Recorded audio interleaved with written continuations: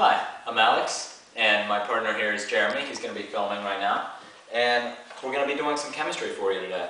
So, right now I have just a little bit of water, and I'm going to put some industrial cleaning product in here, forming a basic solution. And to that I'm going to add some phenolphthalein.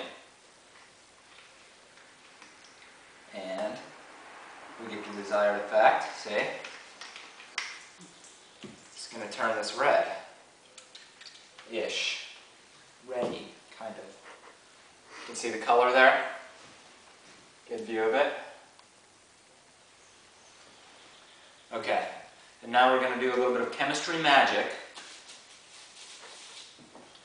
This phenolphthalein is red because it's indicating that this is a basic solution. But if I add a few drops of dry ice here, it'll smoke up, and magically it changes the solution colorless. And wow, there we go.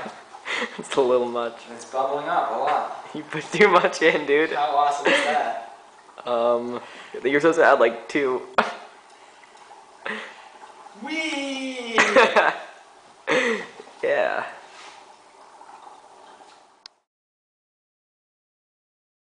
Hello again.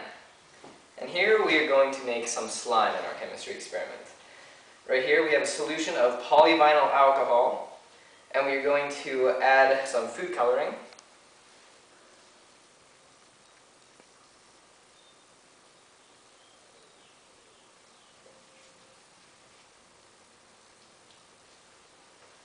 Stir it around a little bit.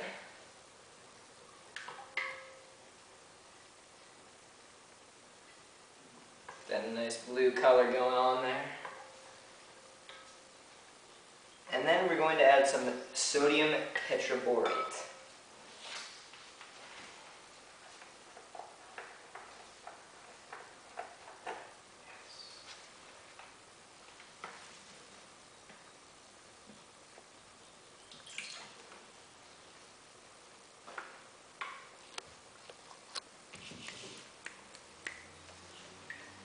And with this, we have made slime. Yes. What's happening with this reaction is the sodium tetraborate is being cross-linked with the polyvinyl alcohol, making a polymer network.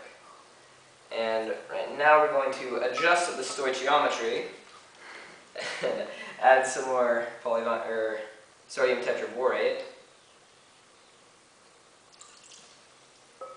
Stir it around a little bit. Come in close, come in close.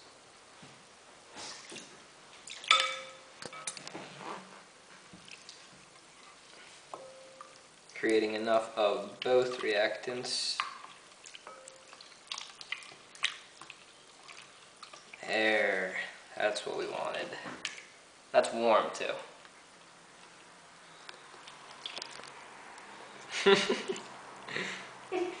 Yes.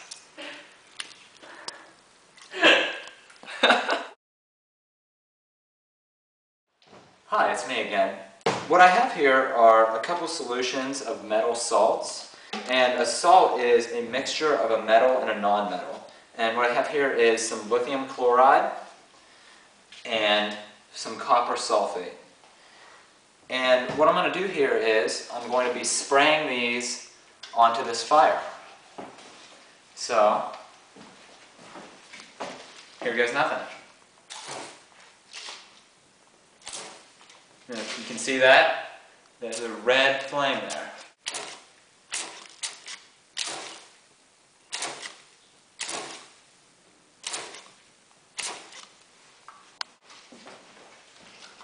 And now, it's time for the copper sulfate. See what color this one goes.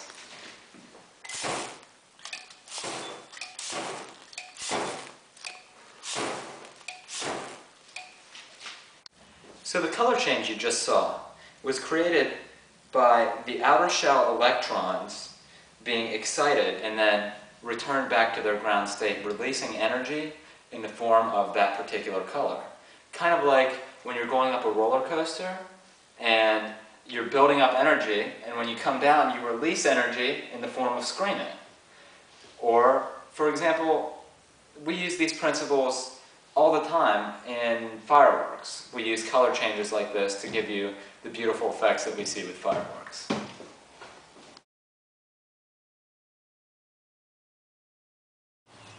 Okay, so what we're doing right now is putting some Mentos into our Mentos shooter here.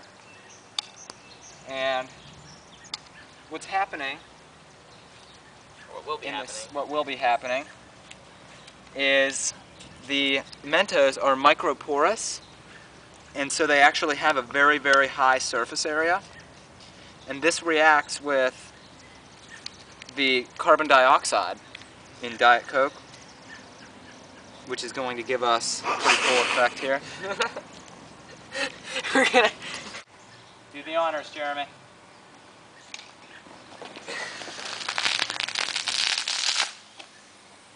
Yes! Oh, I got missed, dude. That's right. So I want to say thanks for the great year, Mr. Alford, and I hope you enjoy watching this. It was fun. It was great. Look what you've done. Look what you taught us. But it's okay. It was good.